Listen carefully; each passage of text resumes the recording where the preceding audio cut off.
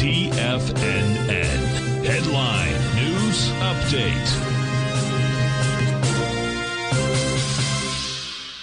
Good afternoon, everyone. Basil Chapman here. This is the Tiger Financial News Network, 3 o'clock Eastern Time market update.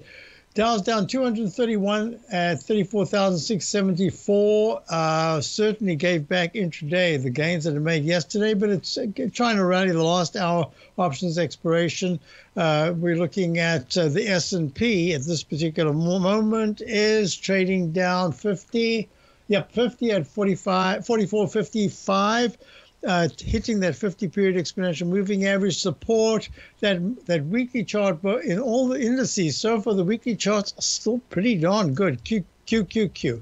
Index 100 trading down very sharply, down 7 at 370.21.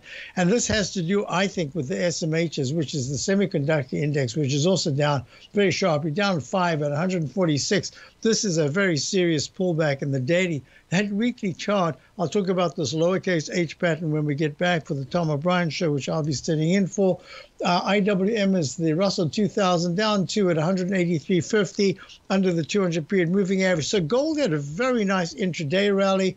It's given back quite a chunk. It's up 12 at 1946. As I see it, this is trying to build a stronger base.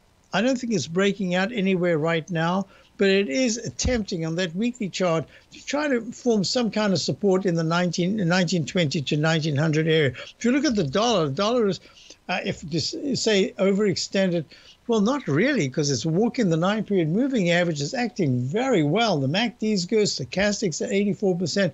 So far, the dollar is very nice at down 3 ticks at 105.31, made a new intraday, new weekly high yesterday, pulling back just a little bit here. And this is a big story here, the TLT.